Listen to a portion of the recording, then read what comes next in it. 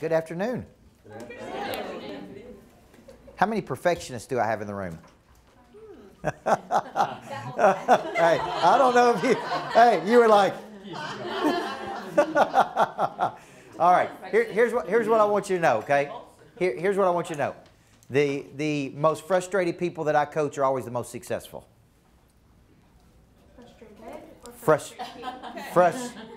Well, I won't answer that second one. I won't answer the second question. The first question, and so why? Why are the most successful people the most frustrated people, okay? And I want to show you something today because I need to get you out of a gap. And there's a gap that we live in that really leads us to believe that we're not making progress. You follow me? Okay? And if you're a perfectionist, there's two ways to measure success. Okay? And this is how most people measure it. Here's where I am today. Here's where I think I should be. And this represents a gap. Everybody see that? So here's where I am. That's actual. That's reality. Or your perception of your reality. Here's where I believe I should be, which is a mental construct that you have created in your own brain. It is ideal. That means perfect. Between where I am versus where I think I should be is always this. This gap serves both a positive and a negative function in your life. Where you think you are is also a mental construct. That's exactly right. So for you, what is the good of this gap? Because there is some good to this. Right. There's room for improvement. That's right. You're striving towards something. The problem of this gap is it is a gap of perfection. So what you're really measuring here is where I am versus where I think I should be. And when you get here, guess what will happen? You'll move it. So you say, well, if I just did 33 deals a month and I get to 36, I'd be completely happy. Well, then if I get to 36, then I want to get to 48. Then once I get to 48, does that make sense? And so what happens is you never get there. It's a constant gap. So this is a gap of perfection that leaves you incredibly frustrated because you don't feel like you're making any progress.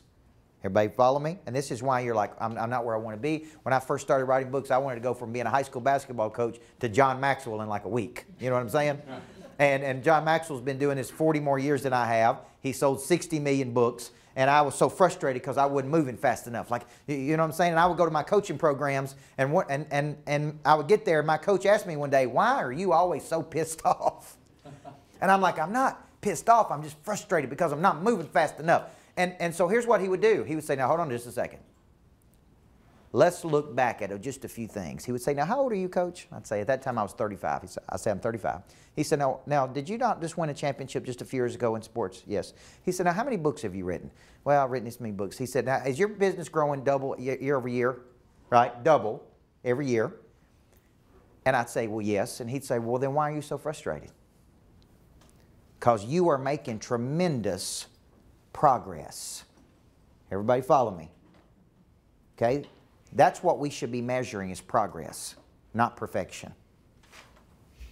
Okay? And how do you measure progress? Is you look at where you are today versus where you were at some point in the past. Instead of measuring perfection, which is up here,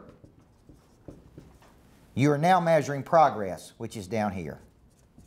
Okay? Everybody see that? How many people are better off today than they were 30 days ago? How many people are better off today than they were 90 days ago? How many people in the last 30 days have learned something new that can help them, right? So progress is both qualitative, which means we cannot measure it, but we can feel it. Like confidence. I've got more confidence today than I had a month ago. I'm making more outbound calls than I were a month ago. Everybody with me? Okay? I'm learning something new that I didn't know. That's all progress. That's qualitative. I can't measure it, but I can feel it. Progress for some people is just showing up on time. Progress for some people is just, right? So progress is where I used to be versus where I am today. Okay? Progress can also be quantitative, which means last month I sold this, This month I sold this. This time last year, I was right here. This time this year, I'm right here. Look at the growth I'm experiencing. So if you ever catch yourself falling in this perfectionism gap, you need to look back. Okay? At where you used to be versus where you are today. And if you're not making any progress, you got every right in the world to be frustrated. I remember being in Florida once, and I have this beautiful little condo in Florida on the beach. It's a little 2-bedroom, and I love it. My wife loves it. My daughter loves it. And I remember coaching a big home builder that was worth about $50 million.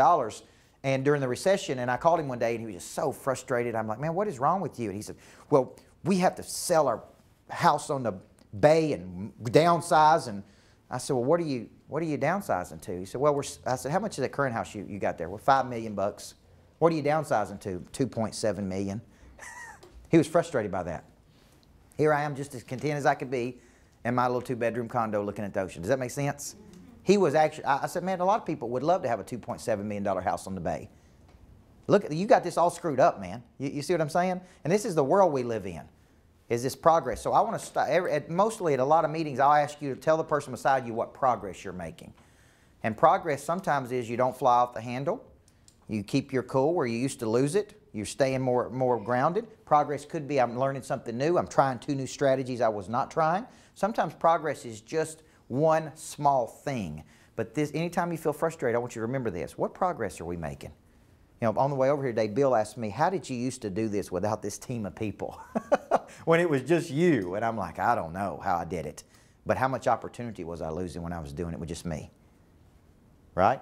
Progress is having new team members and making new markets and doing new things. And we need to always remember that. So I want to start off this meeting, and I want you to say over the last 30, 60, 90 days, here's the progress I feel like I'm personally making. This will put you in a positive mindset versus negative as well, okay? Take off. Don't talk at once. Go ahead. This is just to the person beside you. Here's the progress I think I'm making. Hello? Am I the only one in the room? Did you get that on camera, Jack?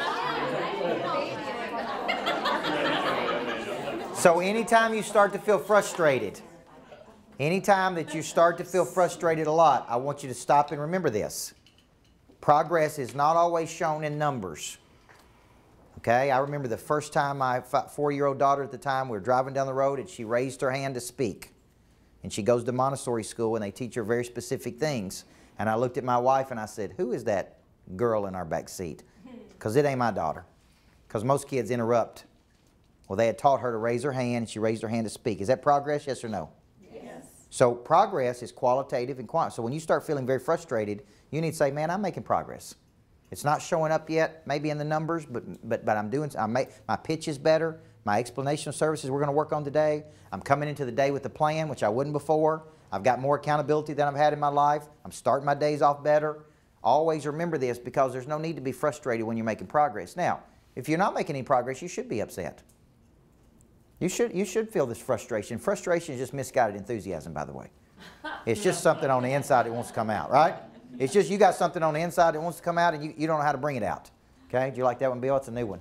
Bill thinks he's heard everything I got, but he hadn't yet. I hold it a little bit back every now and then. So here's what we're going to do today, guys. It's going to be a great day. Thank you for being on the accountability sessions. I think it's a great way that you're doing that, where you're getting together and being that, just having a little, it's almost like a little shot of vitamin B there in a week, right, to keep you focused. Today we're going to talk about and discuss 2 things, 2 competencies. One is the hit list. I'm going to really get your mind thinking differently about this hit list. And the second is we're going to walk out of here with the framework for your explanation of services. Because I know some of you are freaking out about this, and I get it. I have people call me in the middle of the night, oh my God, I can't figure out my explanation of services, right? And they're so stressed about it. This is not stressful. We're not saving lives here with the EOS, okay? We're just giving you a framework.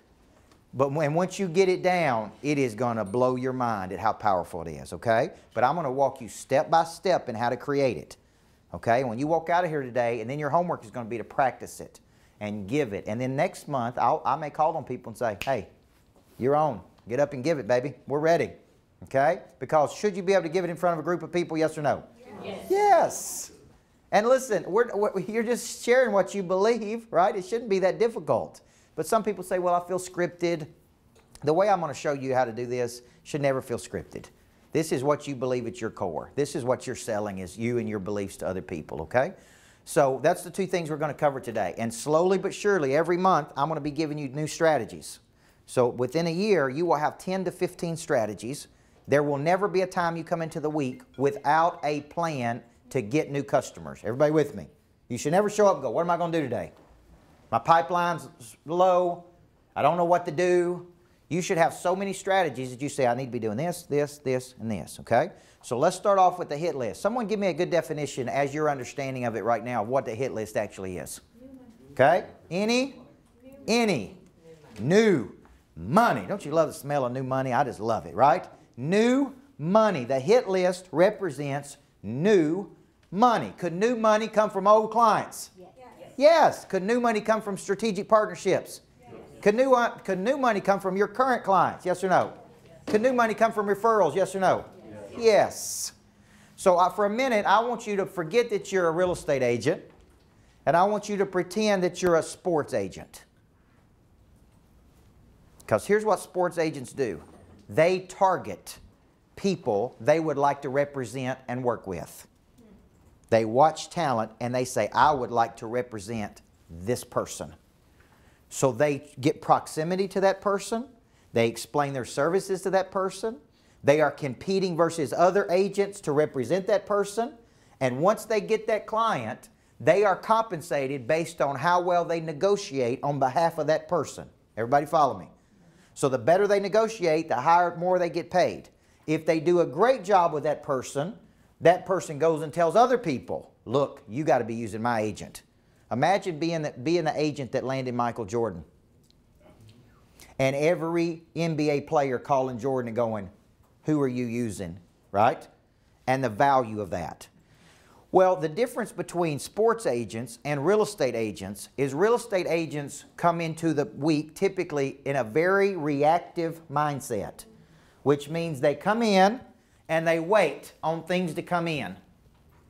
What I'm trying to get you to think like is this. I'm trying to get you to target people you would like to work with and go after those people. Okay, we say, well, how do you do that? When I retired from athletic coaching, I started my business with nothing. No money, no loans, no lines of credit, no nothing, no investors. And I'm like, what am I going to do? I got to go out and get customers. Well, what if I targeted the 50 most successful people in my market? Because successful people typically have money and they hang around other successful people, right? So I reached out to these people and I said, hey, I'm just starting my business. You have been incredibly successful. I would love to buy your lunch and bring a notebook and just learn how you did it, right? And here's what I know successful people love doing. They love talking about themselves, okay? So what I did is I reached out to them. 46 of those people took a meeting with me. 4 of them were too busy being fabulous, okay? 46 of them, and I went, I bought their lunch, and I just said, how did you become so successful? And I took notes. And they would talk for about 30 minutes, right? And then they would, at some point, stop talking, and what would they say? Now tell me about what you're doing, Coach Burt. I know you just retired. I'm glad you asked, right? I'm starting a coaching company, and I'm going to use this stuff out of sports to help, right? Every one of those meetings yielded referrals. All those successful people said to me, oh, I know who exactly you need to be working with. That's how I started my business. And so I was started right out of the gates, right? Now what did I do? I targeted them. I went after them. I got in front of them. I got access to them. So I want you to quit thinking of I go to the office and I wait on something to happen and then I chase leads. I want you to start thinking of every week I come into the week with a hit list of people I'm going after. And I'm actually targeting people. Those people are most likely right in the middle of my current business. Everybody with me today? And so I want you to think of this hit list is when I come into the week, the number, so what I could be doing, so let's just go through this again. Where could my hit list, because I'm trying to get you to come into the week with how many people on your hit list? Anybody remember? 5. Yeah, 5 to 10. Every week. I'm trying, when you come into the week and you have a planner, what I'm trying to get you to do is I'm trying to get you to say, look, every single week you're coming into this with new money. Okay, so let's go through those. The new money could come from where? So let's say you're coming into this week. Let's say it's Sunday. You're sitting down and you're relaxing and you're mapping your week out and you say, all right, this week I'm going after some people. Give me the places that I can go after them. Okay, so one could be past clients. Now, let's talk about this. What are the stats? Less than 9% of people remember their real estate agent's name after the transaction. Is that good or bad for the real estate industry? Real bad. 98% of agents never call a customer back once they put them in a home. The average person will buy 4 to 6 homes in their lifetime, and the referability should be 5.7 referrals.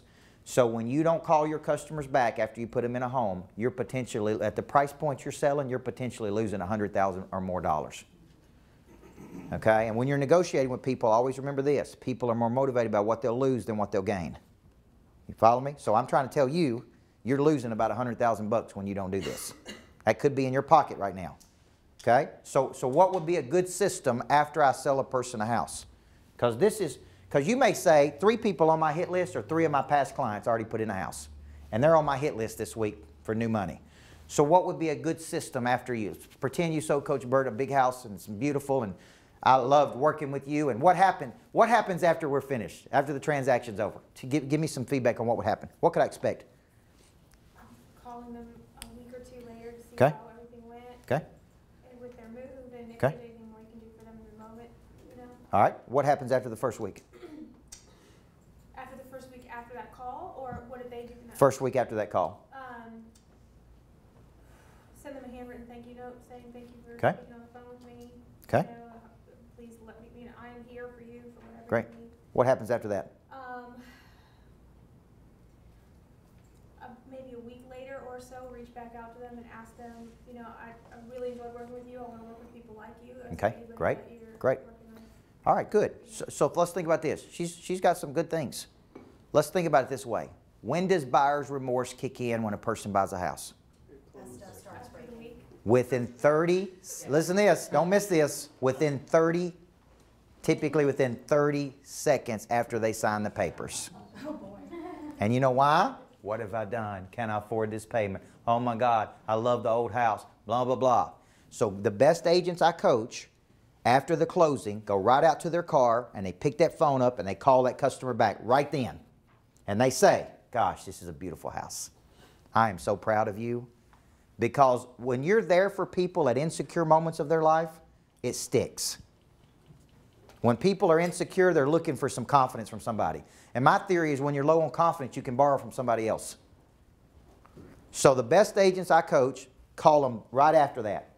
Great, I loved representing you. I just want to tell you again, man, this is a great experience. You're going to love this house. Then they typically call them 2 days after. So it's 30, right after they get done with the closing. Then it's 2 days after. How's it going? Are you loving the house? Is there anything I can do? And it may not be time to ask for a referral yet.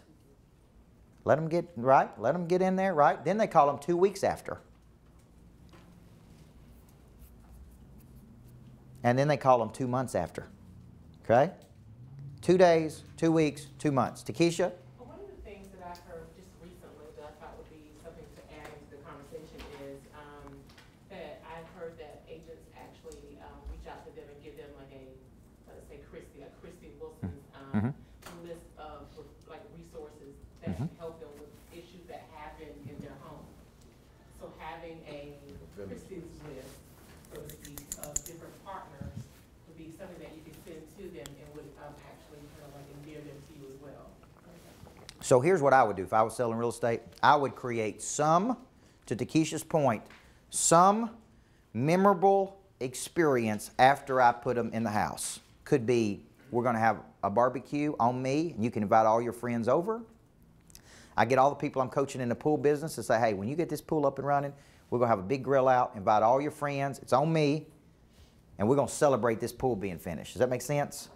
So after the experience, think of one thing you can do that would separate you. The moving company I use, here's the cool thing. I use the moving company when I get done. The husband and wife cook you a pecan pie after the moving experience. Okay, and I remember the first time they gave it to me. He called me and said, Coach, I got something important for you. And I'm like, well, I'm really busy. Can you ship it to me? Because I thought he was going to send me some crappy little gift, and I understand, but I'm like, I'm really busy. And he's like, no, I got to meet you. And I'm like, well, meet me at the Sam's at 3:30. It's almost like a drug deal. You know what I'm saying? I'm like, meet me at Sam's parking lot, 3:30 this afternoon. He's a big 6'5" dude. He gets out of his car and he's got a pie. And I'm like, he said, my wife and I always like to thank our customers. And so we bake our customers a pecan pie when this is over. Okay? Now, my wife never saw that pie. Don't tell her, okay? Because I never even took it home. It went straight to the office, and I ate all of it, okay? And I know we're filming this, so I love you, sweetheart. But my point is, I've never forgotten that. So anytime someone calls me and says, I'm moving, who do I need to call? I don't say 2 men in a truck or 2 boys in a man or little boys moving or whatever they are. I always say what? There's one guy you need to call. He's very professional, and when it's over, you get a pecan pie. Now, isn't that cool? How much did that cost him? See, real estate agents, they don't do any stuff like this. So how many referrals am I looking for after the transaction? 5.7. So here's what a lot of people do. They automate it. Automation does not touch my heart. Automation does not cause me to turn and refer you. I don't mind if you send automated follow-ups. But what you gotta have to do is include human touches and follow-ups as part of that, okay? I've got an agent in North Carolina that goes to every one of his past customers in October and November, and he goes to their house to make sure their houses have been winterized properly. Okay? So he'll call all of his customers and say, hey, winter's coming. I just want to come out to your house and make sure nothing's, no pipes are going to bust or anything. Think about his referability. How many other agents you know doing that?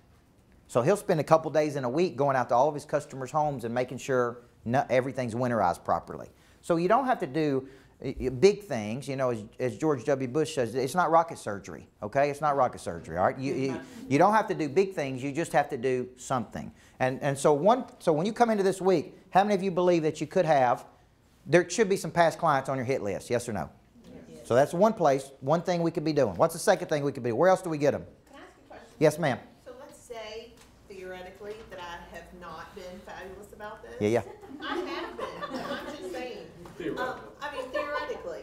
And I'm better about it with some people than others. It's weird because I don't have a system. It's hodgepodge. Yeah. When I think of it, I do it. And if I know you really well, I'll call you. And if I don't know you really well, then maybe I don't. Because now when I call, what am I saying if they haven't heard from me? You got to, if you are saying this, you got to confront the elephant in the room, which is, hey, I have done a pitiful job of following up with you. Yeah. And that is on me. Okay, and I want to take full responsibility. I loved working with you. Right, Mike Hardwick at Churchill tells this story of him being at his brand new house. If you've never been to Mike's house, you got to go see it because it's a beautiful house. And there was an agent that walked up to him at his open house and said, why didn't you use me? I mean, I did your last house. And he looked right at the agent and said, I haven't heard from you in 13 years. That's why I didn't use you. He said, I love the experience with you. You did a great job. You could have represented me on this new multi-million-dollar house, but you never followed up with me. I mean, isn't it a little bit of an entitlement mindset to believe 13 years later somebody should use you? Come on. So my point is, just remember this. I do want the 5.7 referrals.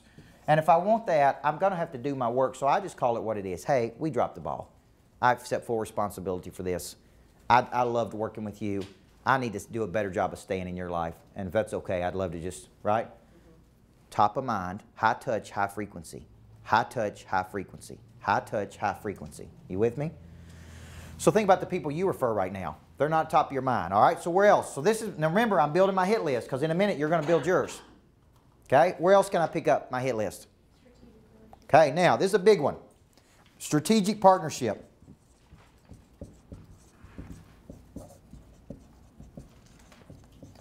See, most agents don't think like this. They think direct to consumer. And that means I can only go out here and sell you a house or represent you buying or selling a house. I need you to think like this. You have something of value. Somebody else has something of value. You got something they want. They got something you want. Let's get together and partner on this. Okay? And that's a strategic partnership. I do these all the time. Maybe they've got a big list of people that I want access to. I've got something they don't have. I say, I'll give you this if you'll give me this or give me access to that group. So I'm constantly thinking that sometimes I'm not going direct to consumer. Okay? So here's an example I would use. We coach a guy called the Big Kahuna. I'm sure you've heard of him. He has Aloha air conditioning company, and he took something that was very boring, heating and cooling, and he tried to make it fun. So he's this really interesting guy. He wears a white billed hat called Aloha. He's in my coaching program. And I'm constantly talking about partnerships. So he emails me and says, Coach, how do I partner with Churchill Mortgage to be the official heating and cooling company, right? Because they're doing they did 600 deals this past month. And I got the email, turned around and sent it right to Mike Hardwick. Mike, I endorsed this guy. He's in my coaching program. What can we do to get him in the door with you? Mike turned around and sent it directly to his director of marketing. Hey, let's send out an email. You see what I'm saying? And within a minute, he's got a door open to all that business. Now, how hard was that? It wasn't hard at all. So I'm constantly thinking, how do I partner with a person? For you, it may be divorce attorneys, CPAs, it may be great mortgage originators, great insurance people, successful business partners. Does that make sense? So part of your hit list every week, I'm constantly looking like who can I help over here that can turn around and give me access to these people here. But most agents don't think like that, okay? So your hit list could be strategic partnership. I call them feeder systems. Okay, you're going to hear them called, Christy, I'm sure you heard them called channel accounts, right? So channel accounts is a word for this. I call them multipliers or feeder systems. That's where I got a relationship with you and you give me access to a whole bunch of people, okay? But here's the deal. I have to have enough cheese on the mousetrap to leverage you for you to go want to do that. If not, it's a little fake relationship between you and I. Okay, so when I teach you about negotiating, which I will in the next couple of sessions, when you're negotiating, the first thing you got to know is there's got to be a big enough win for you to want to promote me. If it's just like, hey, will you do this? Well, yeah, I'll do that. There's got to be something big on the other end of that for both of us, right? And so strategic partnership, and you need to be doing these all the time. Who has a great strategic partnership right now with someone that's really working? Anybody? That's feeding you lots of deals. Where did it come from? Me going to real estate investors in Nashville, okay, and meeting a wholesaler, and also Christy referred me. Christy knew them too, and so yep, she ended up referring them to me for a couple of things many years ago, and now right. I've had 27 listings with them this year. Woo! Go on, girl. I love it. See, that's what I'm talking about right there. 27. Remember the power of one relationship? You don't have to get 10 relationships. Sometimes you just got to get one. One relationship, 27 opportunities out of one person. You need to quit thinking I have to go get everybody in Nashville. You need to start thinking I need to get this one and this one and this one. That needs to be on your hit list. So if I were building my hit list, I may have, let's just say today, I may have 2 past clients, 1 big strategic partnership I'm working with. All right, what would be a third one? What about current clients? Now this is different than past clients. Past clients have used you, the transaction is over. Current clients we're moving this deal right now. So here's my trick I want to give you. And this is worth a lot of money, so don't miss it. Is it true that during the day, people are constantly calling you asking for your time, energy, and expertise as it relates to real estate? Yes or no? Yes. And you are exchanging your expertise to help them advance their mission? Yes, yes or no? So there is an exchange there. Okay? You're not charging them any extra money for that exchange. But you're giving away what may have taken you years to build. Your knowledge, your skill, your desire, your confidence. So people call all the time and say, can I talk to Coach Burt? I want to spend 5 minutes with Coach Burt. Can I get coffee with Coach Burt? And I say, sure. I said, but this is an exchange. I'm not charging you any extra money for this, but I'm going to be giving you something. And because of that, I'm going to want you to give me something. So let's say you call me in and you say, hey, I don't really understand the EOS. Coach, will you look at my EOS? And I say, sure, send it to me. I'll give you some feedback. We'll ship it back to you. When we get done with that, I'm going to ask him a question. And that question is, was this valuable for you? Of which he's going to say what? Yes. Absolutely. And I may say, great. I only got one thing I want to ask you. If it was valuable for you, who else could it be valuable for that we need to be helping? Almost every time they say there's 3 people I know right now that could use your help. Right? I'd never answer a customer question without asking it at the end. Was this valuable for you? Yes, it was. If it's valuable for you, who else do we need to be helping? Right? So I'm working with a guy in Loan Depot. He's in our coaching program. He's in California. So we coach him online. I'm on the phone with him, right? He's at Loan Depot, which is one of the biggest mortgage companies in the world. Think Loan Depot, Quicken, right? And so I get done asking him this question. He calls me in. I answer the question. I say, Frank, was this valuable for you? Yes, sir, it was. Frank, how do we get into Loan Depot? Not just how do you bring me one more mortgage originator. Frank, who do we need to know that's making a decision to hire coaches at the whole company of Loan Depot. So he may say, Coach, I got exactly who you need to talk to. Thank you. Can you make that introduction for me? You see that exchange of value there? So what you should be doing is right here, when they're asking you questions, should you not be asking for that exchange, right? This is a whole lot better question than saying, hey, do you know anybody buying or selling real estate? See how awkward that question is? The way you're asking it here is much different. So your current clients, what's the highest point of energy of a sale? When is the highest point of energy in the selling?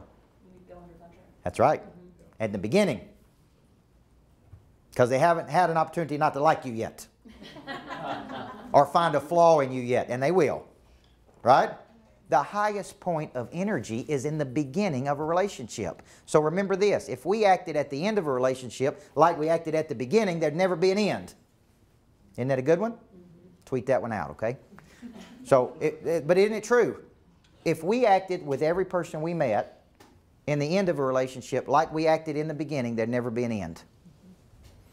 Well, that's what happens, is once we've been doing business with you, now I see some flaws in you, now I don't like this, now I don't like that. The highest point of energy is in the beginning.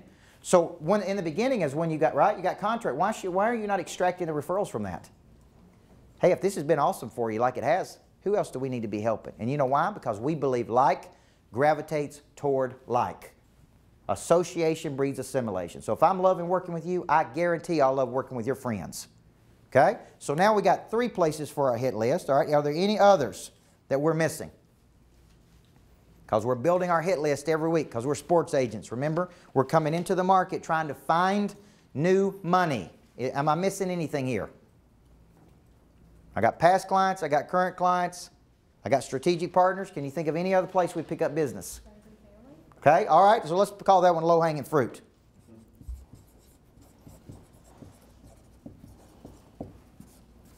Now, I wish I could teach you a concept called extraction. Optimization is you and I have a relationship, but I am not extracting the full capacity and referability out of that relationship. You follow me? So it's like I got your deal, but I haven't really got in there and got to know you enough to pull out the other 6 deals you could bring me. You follow me? Now let me give you an example. We have a guy named Corey Jacobs in our coaching program who was on the board at NAFA. NAFA is an insurance advisory just like the real estate associations, right? NAFA gives access to me to get in front of all the insurance people, and he's on the board. So I go to him and I say, man, I love working with you. He's with a new swanky firm in Franklin, and I say, hey, how do I help you get me in there to work with everybody because this has been valuable for you? And he puts me in front of all of those guys, which opens up 25 more insurance guys, right? And I say, you know what, I know you're on the board at NAFA. Would it be valuable if I spoke to all those people at NAFA, and could you make that happen? Absolutely, I'd put you on the stage here. So now I got 2 relationships out of there, but what's the multiplying effect of that? What if I do the NAFA event and they say, boy, we really liked it. We want you to speak at the Tennessee State NAFA Convention. We speak at the Tennessee NAFA Convention, and Bill, who do we meet? We meet the national director of NAFA, and he says, we want you to come to D.C. at some point, speak to the national NAFA. From that one relationship with Corey Jacobs, who's in one program, we got to all of his people, all the state of Tennessee, and all of the national insurance advisors through one relationship. That's called optimization. Everybody see that? So lots of agents don't think like that. So I represented you. I don't know why I keep coming back to you. I must like you, Jenny. You've got a lot of good energy today. Okay? So I get you, right? But I'm not done because she's got friends, right?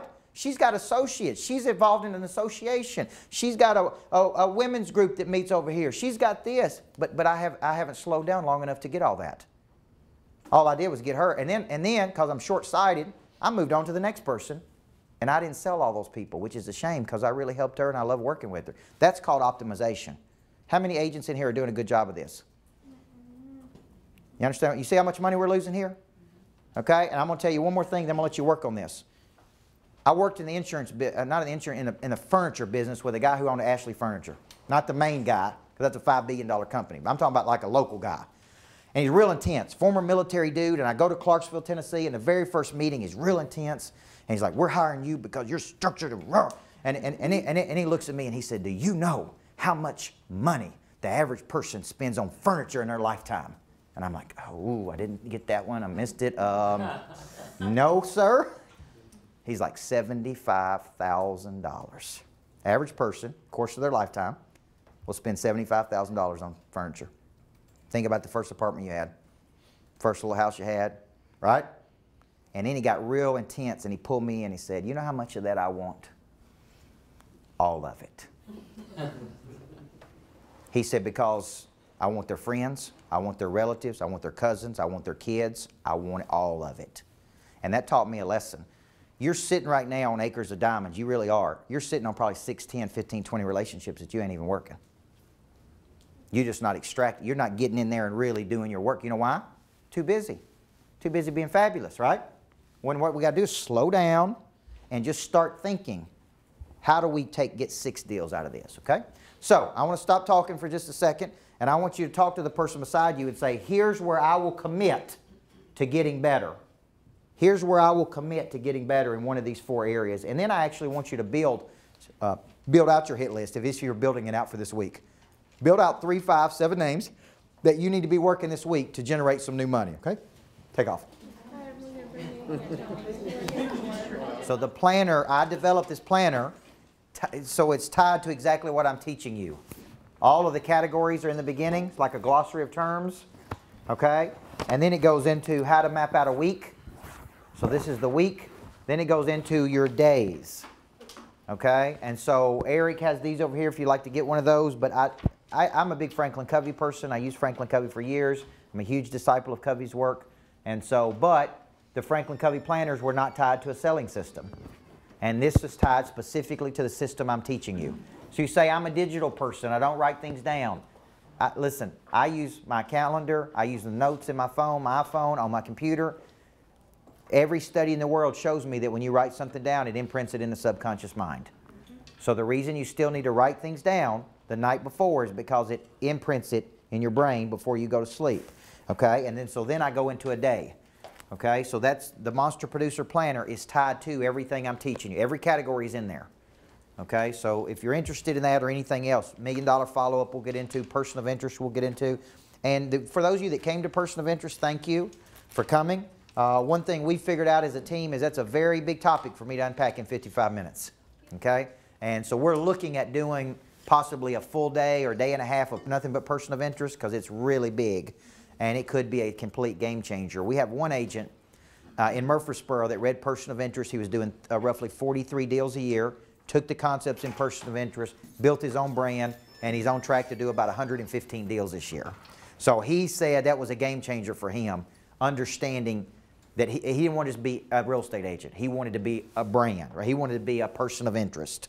And so he took what was in the book, attacked it, and then really, really blew up his business because he went out and got a lot more attention. That's the #1 thing he was doing, okay? Now, any questions from the first session that I can help you with? Hit list represents what? New money. New money. We can find that new money where? Everywhere. It's everywhere. Money changes hands when problems are solved. And there's somebody out there right now who's got a real estate problem. I guarantee it. I was looking at a property yesterday.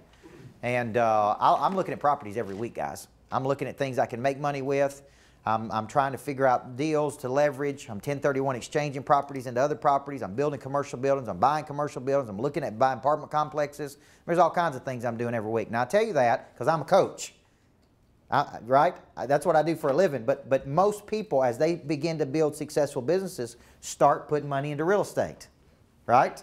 So don't assume that people are not buying real estate, and if you're just selling to one little person buying a house, there's all kinds of real estate deals that are happening you could be involved in if you just get your mind out there. Okay? So everybody's committing to the hit list. Fair enough? Yes. Okay. Don't make me run you around the parking lot if you don't have this, okay? Because I'll pull out my old coaching days. I used to, I won't tell you everything I did in those days. So, explanations. Suicides, yes, that was one. Okay. Well, yeah, you had a doctor's appointment. Yeah, a doctor's note. I never accepted the doctor's notes. So here's the question. Now that we got a hit list, now that we know we're going to be outbound calling, now we got to have something to say. And we got to have something that's good, right? Here is the framework of a world-class explanation of services. Okay? So #1, you always lead with what you believe. Okay? So I'm going to give you the whole thing, then I'm going to break it down. People do business with other people that believe the same things they do. Okay? For example, I believe every person deserves the right to have a professional represent them when they buy, sell, build, or finance real estate. How many people believe that? If you've ever done a deal with a not a professional, you get what I'm saying, right or wrong? Right. So I believe if you're going to go out there and spend money on real estate, you better have somebody who knows what they're doing representing you. End of discussion. And I get almost 100% agreement when I say that. I believe there's a difference between a house and a home. That a house is made up of sticks and bricks and a home is made up of memories. I personally believe that your home should be an oasis, a place to escape from the pressures of life, to a place of comfort. See all these beliefs I have about, right? So if I were selling real estate like you, I would lead with these things. So you and I first sit down, this is our first interaction with each other. I say there's a few things I believe, right? And I may say there's 3 things I believe. 1, 2, 3. Let me tell you why I believe that. The second part of the EOS, when you explain why you believe what you believe, gives the other party the chance to believe it too. Okay? This gives me a chance to believe the same things you do. Now, when 2 are in agreement, this is biblical. When 2 or more in agreement, what happens? I want you to remember this. Part of selling is getting agreement between 2 parties. The way I get agreement is I lead with what I believe and I see if you believe it too. And if you do, now we're cooking. If you don't, it's okay. But we're probably not going to be good partners for each other. Everybody follow me? Like I see real estate firms, like I believe in culture. I believe in team. I believe together we could do way more than we could individually. And so it drives me crazy to see real estate firms that don't believe in culture. It's like a big free agent nation. Everybody follow me here? It's like, hey, all agents out for themselves. There's no team. There's no helping each other. There's no nothing. You got your little sign here. I do not believe in that. That's why those firms don't hire me.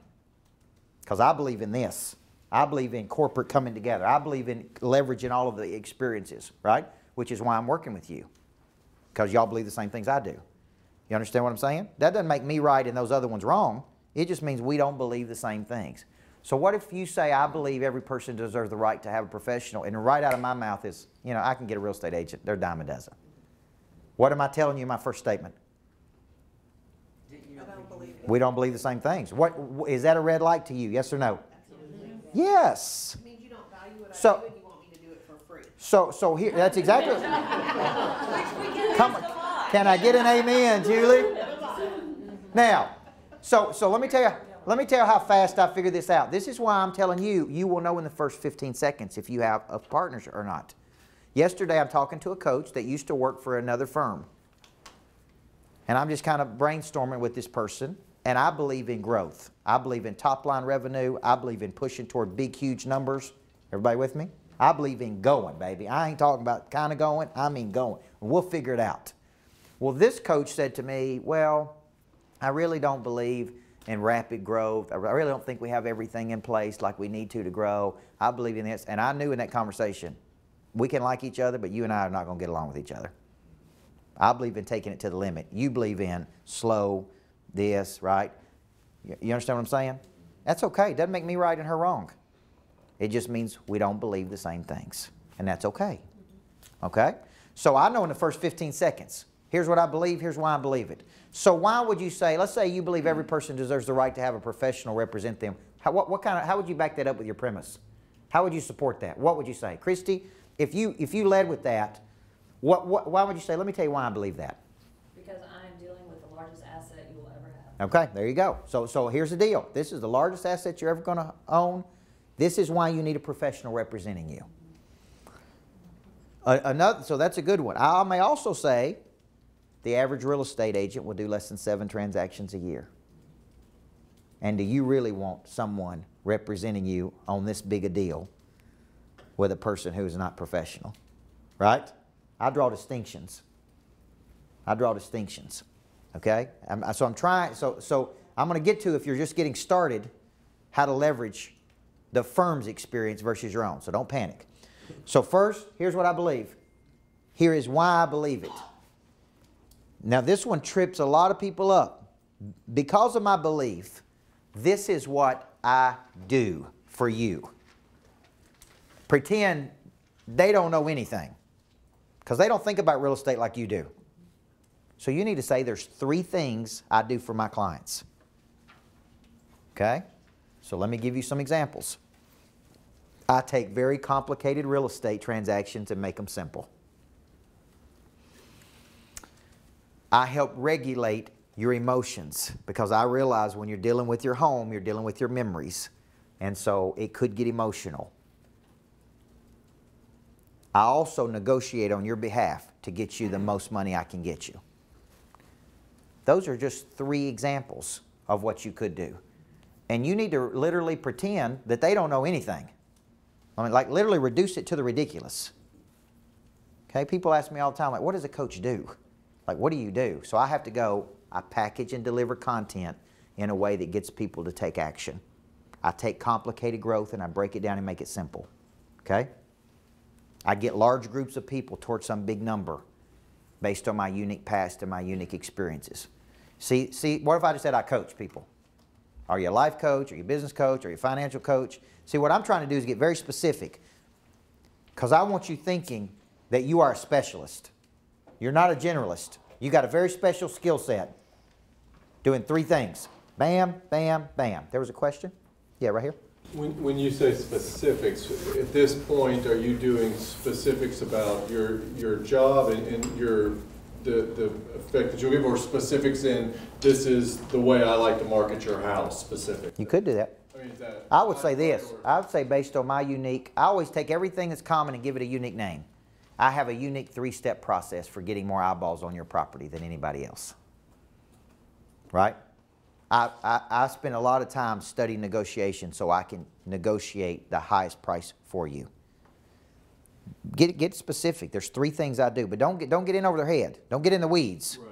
But it's specific in relation more to you and your services at this point. That's right. Still versus specific to why I would be the best fit to sell your property and what my company brings to the table as far as specifics. So let me just ask it this way. Marketing. Just give me 3 things that you think good real estate agents do for their clients. Listen. Okay, I like this one. Communicate.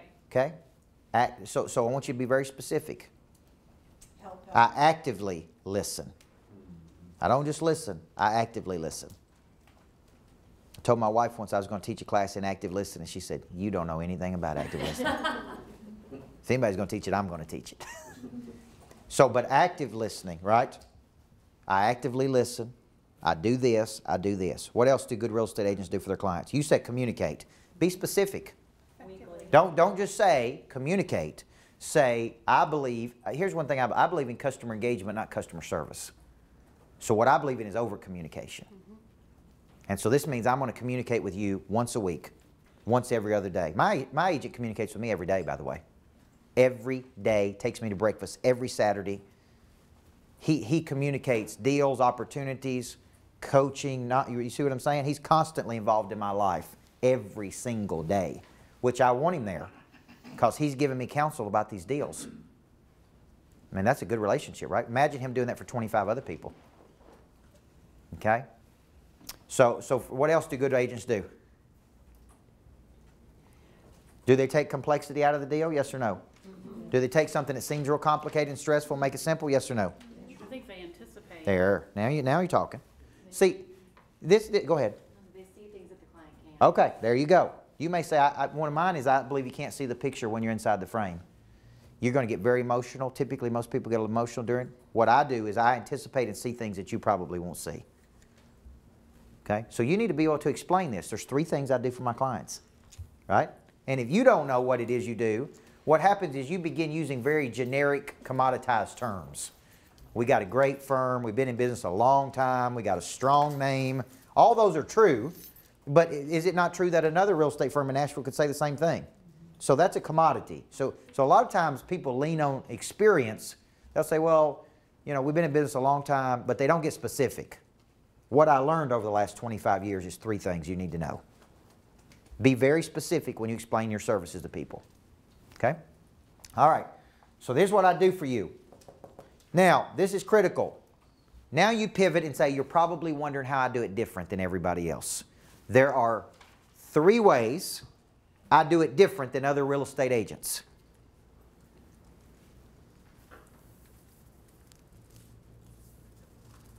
This is your real differential advantage. This is where zebras and cheetahs comes in. A zebra looks different than every other animal in the animal kingdom. A cheetah runs faster. So give me some examples of how you could do it different than everybody else. After our first initial meeting, we'll break down. I'll actively listen to you, what you've got to say, and after that, we will break down in small steps what you want to get done before we list your house. Okay, all right. So you say that there's three things I think I do different than other agents. So remember this. Take everything and give it a unique name. Make it a unique process. I have a simple 3-step process we call this. Okay? People are buying systems, processes. Like when I taught person of interest the other day, I say there's 6 steps to becoming a person of interest, and there's 7 ingredients of all people of interest. Because I was coached to give everything a unique name. Nothing's general. Nothing's generic. I'm selling process and systems. Okay? The reason you're hiring me is because I have a unique process to accelerate the sale of your house. Okay? 3-step system. Okay? This is how I do it different than everybody else. Okay? Where does your differential advantage in life come from, by the way? Experience. That's right, your past. So I say, based on my unique past and my unique experiences, I've really been able to cultivate a skill set that can do these 3 things. And here's how I do it different than everybody else. Okay? And you need to know what your competitors are doing. Well, how do they do it versus how we do it? We design our coaching programs because we look at what everybody else is doing and design them differently. Like we have a live component where they don't. Okay? Most of their stuff is done on the phone, internet, and I say I believe in the live event comboed with technology, not the other way around. That separates us because a lot of people still believe in this right here, right? So I'm looking for differential advantages versus my competitors, okay? Now, this is critical. Who have you helped? How many people have you helped? Okay, so you can say, just this year I've been able to put 36 families in a new home. Over the course of my lifetime, I've helped 10,000 people. What if you're new? What you can leverage the firm, right? Or you can say, just last week I helped somebody just like you. I was working with a young couple. They're buying their first house. I know exactly what you're experiencing. We just went through this last week. That is social proof. Okay? Now, once you start to build your business, you can leverage the size of clients you work with, who you work with, right? So a lot of times when I get here, I'll say I've been able to help this company and this company and this company and this company. And they're typically brand names. So why would we need that in there? Credibility. That's right. These are credibility indicators. So let's pretend you and I don't know each other. We just met. I need to know, are you legit or not? And one way I know you're legit by who you've worked with. Who have you helped in your lifetime? This is very critical. So let me tell you a list of some of the people we've worked with, or just last week we worked with you, or blah, blah, blah. Okay? Now, all of this is kind of building a cadence. Here's what we believe. Here's why we believe it. Here's what we do. Here's how we do it different. Here's everybody we've done it for. And then there's the ask. Now, don't freak out about the ask, because a lot of people think, oh my gosh, I got to ask them. You can just sell them to something next.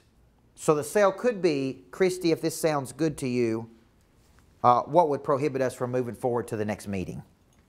Right? Yeah, exactly. See, you don't have to sell them the house today. You can just sell them to the next meeting. If this sounds good to you, can we go ahead and get an agreement that I can represent you? It's not always making the big sale, right? Sometimes it's just to the next thing.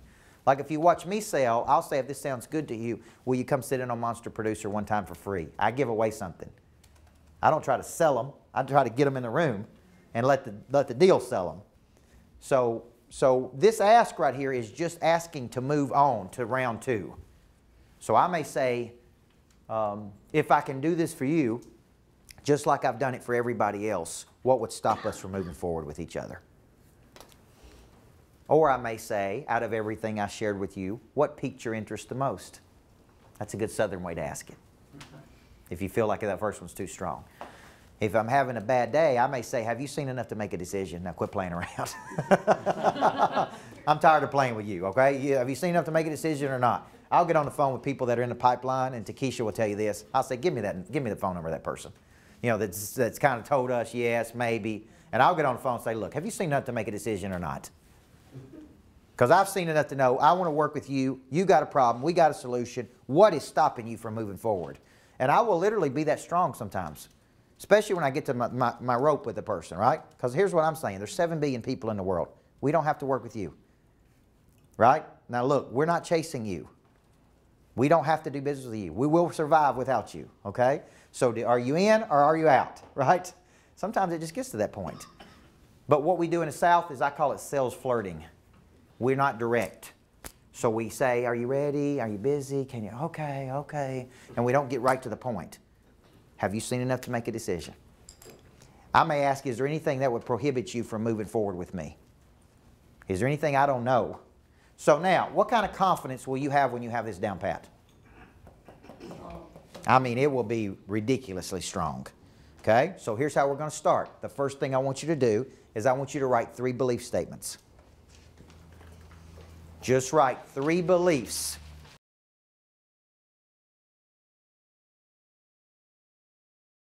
That's why I say, would you rather know in 15 seconds or chase somebody for 15 months?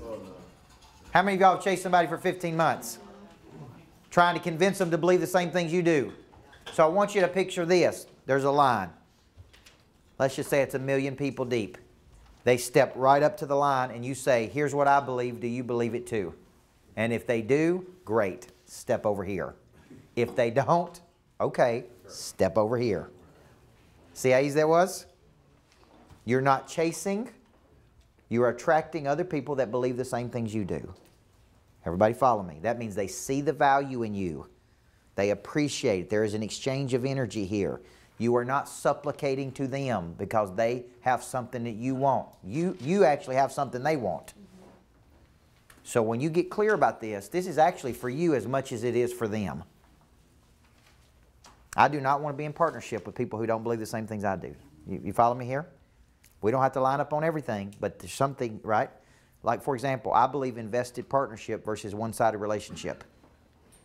I don't want to do all the work and then complain about it. You ever had a problem like that? I want, when we're in the boat with each other, we're in the boat with each other. That means I'm going to promote you, and I expect you to promote me. This is how I choose my insurance agent, my real estate agent, the attorneys I use. This is not a one-sided relationship here. We are vested partners. That means when I succeed, you succeed. Right? You follow me here? So that's one of my core beliefs. So when you get these belief statements down, it's like here, there's 3 things we believe, okay? Now, you say, when do I give this EOS? When should I share this with them? Well, at the appropriate time. So think of it this way. We built a lot of rapport in the South. So let's say you and I are thinking to doing business with each other. We're first just going to build some rapport with each other, right? How's it going? We got a mutual, his father-in-law used to be one of my coaches, so we got mutual partnership with each other. We know, we can tell stories, but at some point, if I was pitching him my services, we're going to get past the rapport, and I call it the moment of truth. At some point, we're going to quit talking about the weather and kids, father-in-laws, and he's going to look at me and be like, go. And instead of just leading with what I do, I'm going to say, well, let me tell you, there's really 3 things I believe. And I'm going to look right at his face to see if he believes the same things. If I'm on the phone, I'm going to listen to his language, his tonality. You see what I'm saying? I'm going to listen. Are we on the same page here? I can usually pick up on a phone call. We don't believe the same things. Let's move on. Okay? So I may say, here's what I believe. Let me tell you why I believe that. Because of that belief, there's really 2 or 3 things my company does. There's a couple ways we do it different than everybody else, because I'm sure you've been looking, right? Let me tell you some of the people we're doing it for. And if that sounds good to you, what would stop us from kind of going to the next round with each other, right? And I can have that conversation in 15 seconds. I'm going to know in the first 15 seconds if he's interested or not, okay? So I really believe, for example, that in transformation versus transaction, I believe transaction means I can discard you when this is over. Most real estate agents are discarded after the transaction, right or wrong. That means I never need you again the rest of my life. I believe in transformation. I believe if we do this right, you and I are going to be partners for a long time with each other. And that's what I want out of this. Okay?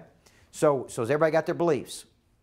One pop quiz question. Do your beliefs have to specifically relate to real estate? No. No. You can say, I believe in a noisy and distracted world. I believe in giving my clients my total and undivided attention. It doesn't have to be real estate specific. Okay? I believe in this, I believe in this, I believe in this. Okay? Now, why do you have to tell me why you believe it? Because we got to connect at an Yeah. emotional level. So this is Simon Sinek. People don't buy what you do, they buy why you do it. Why did you get into this? If I boiled you down, a lot of people that freak out about the EOS, here's why I'll catch them at a relaxed moment, and I'll say, why do you do what you do? I mean, just tell me. And they'll give me one statement, and I'm like, that's it. Right? Like if you pin me down and say, why do you do what you do? I'll say, look, because I believe a good coach can change your whole freaking life, right? That's it. That's all you need to know. That's why I do what I do every day. Why do you do what you do every day? So here's what I believe. Here's why I believe it. That gives me a chance to believe it too. Okay? And if we got agreement, if two people are in agreement, now we're going to move that ball down the field. Now, so give me maybe one statement. This is why I believe that. This is what it is I do. Okay? So I want you to take a second and write down what it is you think you specifically do for your clients. What do you specifically do for your clients? It's going to be based on your personality, your skill set, your unique abilities. Okay? So take a second and write those down. Tell me how this ties into person of interest, because we'll eventually get to person of interest with you. You're not a person of interest until your activity is high enough. Your circulation and activity drives up your person of interest score. That's why I always do selling system first. Then we move to person of interest. When you're circulating like I'm teaching you to circulate, people start going, man, that person is everywhere. So how does this piece right here tie to person of interest? Based on what you learned yesterday. You have to be something, you'll be interested in it. That's exactly right. You have to be known or famous for something specific you do. So you are known as the #1 negotiator in Nashville. Right? Next week, you guys have got to hear this. The guy who wrote this book, #1 negotiator in the world for the FBI, is on my podcast next Wednesday. And so I'm going to spend an hour with him picking his brain. And this is a great book if you're negotiating. And so he became known as the #1 lead negotiator for the FBI. And I'm talking about in high pressure hostage situations. Think like David Koresh, 1993, Waco, think things like that. Okay? So his status is high because he became known for something. Most agents are not known for something. Like you should be known for, you can sell houses faster than anybody else. You can negotiate better than anybody else. You regulate emotion better than anybody else. You have deeper networks than anybody else. Okay? If you don't have something very specific you do, it's like, well, I could just get you anywhere. When two opinions are the same, one of those opinions is unnecessary. Think must have versus nice to have. Right? Must have versus nice to have. Okay? So this helps you become a person of interest because you become famous or known for what you do. How do you not alienate all the people who don't need that particular thing that you have, though? When you say that again? Sorry, if you have a particular thing, you don't want to exclude all the people who don't need that thing. Potentially, but most people would tell you that there's riches in what? In niches. So you become famous and wealthy because you do something better than anybody else. Start seeking you for that instead of you chasing everybody. That's right. See, here's what I would tell you. I'm not looking for everybody. Right. I'm looking for people that value my skill set, what I do. Not everybody values it. So I'm only looking for people looking for me. So I do exclude a lot of people. I'm an obsessed person if you haven't figured that out. Okay, I'm talking like fanatical, obsessed. I am interested in my potential in a sick way, okay? So guess what? Guess what kind of people I attract? People like me. So people that say, man, you're way too much on Facebook. Oh my gosh, you're too many posts. I'm like, I ain't looking for you. I ain't looking for somebody like you. I'm looking for somebody like me. So the people because I have people say, give me more. Whatever you're pumping, pump out more, right? That's the kind of person I'm looking for, and that's okay. So you become known for doing something, okay? Now, move to this one. How do you do it different? and this is going to stump a lot of real estate agents here. If you had to put yourself up against all the other agents out there, what specifically do you believe you or your team does different than other firms? Okay? So write out what you think it is. Okay? How do you specifically do it different? If I were to hire you to represent me, how will you represent me differently than other people? You have to ask questions, and you have to listen to what they need and what their time frame is, and Okay. timing is key, so, but everybody's time frame is different. Okay. Do you think you have a unique process? Unique skill set? I mean, yeah, I'm awesome at life. That's good. And humble. Right? Awesome and humble. So I want you thinking this, because this is part of what makes you unique. Where does all of your uniqueness come from? Past, right? Every person in here has a unique past. So everything I think that really makes you cool in the world, it comes from your past. Your past struggle, your past heartbreak, your past experiences. So I want you to start thinking like, based on my unique past and my unique experiences, I've really cultivated a unique process. So I really do it a little bit different than everybody else does. Right? Okay? So I want you thinking, now, this is kind of the elephant in the room. They may just flat out ask you, okay, I'm looking at your team versus somebody else's team. Go. Tell me how you do it different. They may just flat out ask you. But a lot of people, it's a hidden objection. That means I'm thinking it, but I don't say it. So I'm sitting there going, look, I've talked to 3 people, and I can't tell the difference between one and another. So then it comes down to personality. Then it comes down to something, right? So it's like, I make real estate fun. Like, I know some people that make real estate very fun, and when it's over, we're all going to the CMA festival together. You know what I'm saying? And that's kind of their deal. That's their unique deal. It's not going to be stressful. When we're done, me and you are going to be buddies. We're going to be friends. We're going to hang out. It's going to be awesome. Some people are very systematic. Some people are very good one-to-one. Some people listen better than other people do. Some people have a unique ability to do, find exactly what people are wanting. You got to find what makes you unique in the world and sell that. Okay? You got to sell the special. Okay? So you got to find it. You got to package it. You got to sell it. Okay? Now, when you get down, question? So let me ask you this, so with the different, and coming back to what you're saying about unique and catchphrases or unique terms or specific terms, when you use the word packaging, I guess essentially I'm not listening, just to use that word, I'm not listening different, but I can come up with a different term to package it and resell it? That's correct. Actively listen sounds better than listening. Sure. Okay? So my clients have told me that I actively listen better than most of the other real estate agents they have. And what that means is I listen to specifically what you want, and I go find it faster than they do. Because I have had the experience of telling agents what I want and then send me on a wild goose chase and waste a whole day of my life of sending me to things. And I'm like, you didn't listen to one thing I told you. I told you I wanted this, this, this, and this. And I took a day off from work and went and looked at 5 properties, and I would not have bought any of those properties. So how do I feel about that agent after that? You wasted my time, which is a no-no. So actively listening, here's what I would say. I know your time is very valuable. So I actively listen to exactly what you want. I weed out everything that I don't think will fit. I bring you only the best of, right? I bring you the top 3 properties for you to look at and look at them fast. So be very specific when you're talking to people about what it is you do. This is why when we're selling what we sell, we say there's 4 things we work on. Explanation of services, selling system, follow-up, and referability. Bam, right? And I used to sell like very general terms. Now these are 4 things we're going to work on. That's it, okay? This is a credibility indicator. So give me an example of how you could say this. Let's say if you're an experienced agent in the room, how could you say this? Say what? For whom, or give me a credibility indicator. Over the course of my career, I've been able to help. 350. There you go. I've been able to put 350 families in the home of their dreams.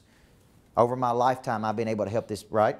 Just last week, I worked with someone just like you. Our firm has been able to help this many people over the course. You see what I'm saying? Because I need to know this credibility indicator. Would you do if you were had someone who wanted an agent that works a specific, like say a part of town. Yeah. I've been helping families buy and sell in whatever. That's perfect. Belmead. Yes. You know, in Belmead links. Yes. For 10 years. Yes, absolutely. Absolutely. Because, yes. It's okay for us to tailor it. I sing that, I feel like I already do a lot of this when I'm talking to people, but I tailor it to what their needs are. Absolutely. Absolutely. I don't have just. So let me give you an example. When you're leading with your belief statements, I have a whole storehouse of beliefs. It's like they go around everywhere with me. You just don't see them. Right. So when I'm working with operations people, I reach over and pull one out. I believe operations is the single greatest advantage a company can have. Because operations people never hear that. I do believe operations, especially if I'm coaching mortgage companies, I believe operations is the single greatest advantage a mortgage company can have. But they get the least amount of training. Everybody with me? Those operation people's like, yes. What if I'm working with blue-collar workers? I believe blue-collar workers are the backbone of our country. But for some reason, they've gotten left behind as it relates to training and development because people don't think they need it or will receive it. Those blue-collar workers are like, yes. So depending on who I'm with, I pivot. I believe these things. It's not like I'm just making it up. Okay? So what I do is I've got a storehouse of beliefs. And if I'm working with blue-collar folks, I say, do you also know I work with Roscoe Brown Heating and Cooling or this pest care company? They'll go, oh, I didn't know you worked with other companies like mine. So if I'm selling the blue-collar, did you know I also work with this blue-collar, this blue-collar, this blue-collar? Okay? My unique background of growing up in a small town by a single mother helps me connect to people. Did you know I spent 4 years in the prison system working with offenders? I had you, didn't I? That's called an intrigue ping. Wasn't that good? I've been practicing that one, Bill. So I spent 4 years. I said, show me another person, a coach that spent 4 years in the prison system rehabilitating offenders in the state of Tennessee. And how much I learned by going into maximum security prisons trying to turn a person's life around. Right? Because none of my contemporaries that do what I do would ever do that. You follow me? So that helps me. I can sell to local state of governments. There's all kinds of ways we can pivot. So what I'm telling you is Bill calls this a skeleton, and it is. It's not a script. This is a skeleton. I don't know what you believe. I don't know what you do.